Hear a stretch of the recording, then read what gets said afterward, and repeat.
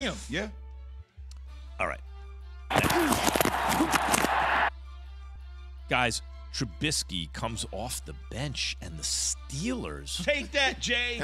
rally past Tom Brady and the Bucs 20-18. Brady completed 25 of 40 for 243 and a touchdown, but also saw drives bogged down consistently in the red zone. You know, Gronk is starting to get on that elliptical right now. He's 4 times Tampa Bay drove inside the Pittsburgh 20. They need a red zone situation. 3 times the drive ended with Ryan Suckup. How do you say his last name? I always mess that. I mess every last Ryan name Suckup. up. Kicking a field goal instead of an extra point attempt. Todd Bowles on the Super Bowl hangover. I think guys that's living off the Super Bowl are living in the fantasy land, and you got to get your hands dirty and go to work like everybody else. And we've been working hard, and we got to work harder, because nobody's going to give us anything or feel sorry. So we got to go back as coaches, as players, and the time for talking is over. You either got to put up or shut up. The Super Bowl was 2 years ago, right? Yep. So how are they still hung over from the Super Bowl? Did you see them at the party? Did you see them at the party at the boat and everything? That was a hell of a party. 2 years ago, though. Max, they still drunk from that? Yeah, apparently. Jeez. But the problem really isn't about those sort of things. It's, look, you had a quarterback in Mitch Trubisky who prepared like the starter. And whenever your backup prepares like the starter, he can come in and do certain things on the offensive side of the ball. Then on the flip side of things, you had Tom Brady, okay, going to Robert Kraft's wedding, which is fine, but it's right before your game, man. You need to be locked in and focused in, and it certainly showed against the Pittsburgh Steelers. And on top of that, he was screaming and yelling and acting a certain way toward his linemen. Now, he's got a lot of stuff going on in his life, so to speak, out there allegedly in the media, but Tom needs to just go back to being Tom, man. Relax. That's the biggest takeaway for me. I mean, obviously, we can talk about on the field, but this video that's going viral of Tom yelling at his O-line, and I get that in the first half he was sacked multiple times and got a lot of quarterback hits. I get that, but when you're gone Friday night and then Saturday and you miss walkthrough, and then you just show up, Key, and you're like, you start yelling at people, that's going to internally, Key, we know about this. He's prepared.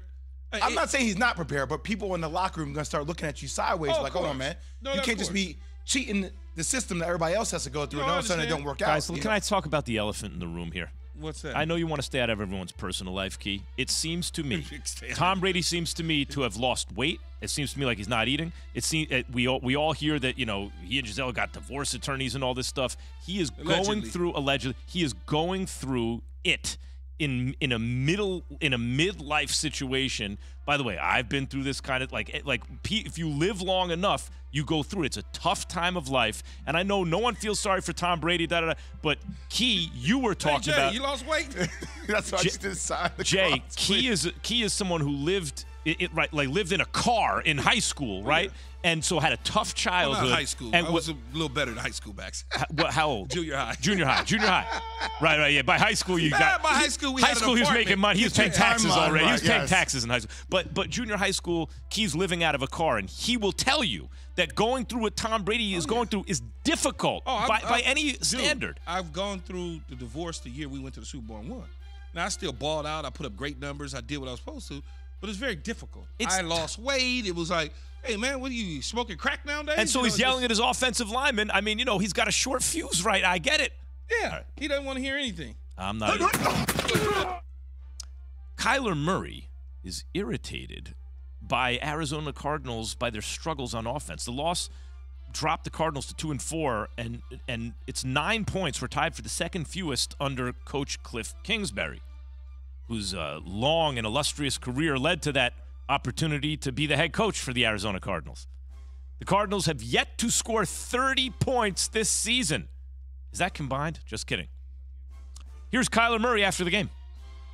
We moved the ball well today. I felt, we just get down in the red zone or past the 50. False start here, negative play here, and we just can't finish.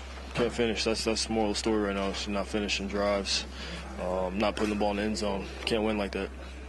Does this feel more about what you're seeing from the defenses or self-inflicted? Not at all. Not at all. Self-inflicted for sure. I mean, they played well today. Obviously, holding us to 9 points, but the teams are going to continue to do that. Continue to play soft, make us methodically move the ball down there, which as you can see, I feel, like I said, we moved the ball today. We just got down there and didn't finish. Yeah, Jay, see, this is why you leave things up to the experts. Because I tried to tell you his rookie year, when they was rolling and I just didn't like Mighty Mouse and I didn't like the Cardinals and things of that nature, eventually people, these older guys with the gray hair that sit up all night long trying to game plan and scheme, they've been doing this now. They've seen this now for 4 years. They're eventually going to catch up to you and try to figure out how to stop you. And that's the reality of it. And Cliff Kingsbury doesn't have something else in the toolbox. See, if you can't make an adjustment, it's a parlor trick. If you can make an adjustment, you can be great. But, Jay, if you can't adjust, it's just a parlor trick. When people figure it out, what are you going to do? I agree. It hasn't looked right? But you heard Kyler Murray talk about they can't finish drives. Let's see how they finish drives on Thursday night against the Saints when DeAndre Hopkins is back. Ooh, let's just see when he comes back. Wait, that's a good point. They haven't had D-Hop. Look, he rushed for 100 yards on 11 carries. I get it didn't look spectacular, but when D-Hop comes back in the red zone, that's going to give you a different option to work with. I don't want it to work out, Jay. I want the Giants to get DeAndre Hopkins, What? Oh, they can get Robbie Anderson. DeAndre, man. DeAndre. Robbie almost – yesterday was wow. For a comeback to beat the Ravens, making last night one of the best days of my life. With the game on the line, Lamar Jackson turned the ball over on the final 2 drives with an interception and a fumble, an ill-advised pass off the fumble, too. Less than sharp all game, 17 of 32 for 210 yards. Lamar got intercepted. Really, it was one of the worst decisions of his career. What do you take away from this game, Lamar? Lamar, with the way the game finished, particularly for you, what do you take away from this game? Man, just try not to make mistakes. We wanted to push the ball down the field, keep the ball in our hands. We'll have a chance. How much is Lamar to blame for the Ravens' loss? Well, look, I think it's not just on Lamar. Lamar obviously had an ill-advised interception throw. He also fumbled the ball at the end of the game there. I wouldn't blame everything on him. They've got to do a better job, one, taking care of business and protecting the football and closing things out. This team is certainly a good team, but I don't think that they're nowhere near what we thought they would be at the beginning of the season. There are just too many hiccups along the way. Yeah, I think this is the first game where Lamar is subject to blame here for the loss to a degree. I mean, you talk about the interception and then the fumble forced by Kayvon Thibodeau at the end of the game, right? 2 costly turnovers, which allowed his team to get back in the game. But at the end of the day, this is what the Giants do. The Giants find ways to win ugly. They win in the trenches. And the narrative for me with the Ravens, they can't find ways to close games out. See, I wouldn't call the Giants win ugly. I just would call it this is what they are. This is the type of team that they are. And that's why they're sitting right behind the Philadelphia Eagles in the AFC East. One thing I got to say about East. Lamar is I thought he was going to win MVP this year, have this incredible season. He got outplayed down the stretch. He outplayed Joe Burrow down the stretch, but got outplayed by Daniel Jones down the stretch, and before that, by Josh Allen. And this was really a year with everything that he has on the line, because he's not working with a lot on that team. He has to really shoulder the load. That was the thing that I was always afraid of, the pressing. When will he start to press, thinking about the future? Jay, I don't know how many times I have to tell Key, all you need is 197 yards, 2 touchdowns, no interception. I love what you give the perfect stats on that. What is he? What do you need him to be? 197 yards? Yeah, I need him to be. I need Lamar. If we're talking about Lamar, I need Lamar to be 17 to 23, 210, 2 touchdowns in the air. 1 on the ground? About 14 carries for about 65 yards and 1 on the ground. That's it. That's the winning formula. For him. Yeah. All right.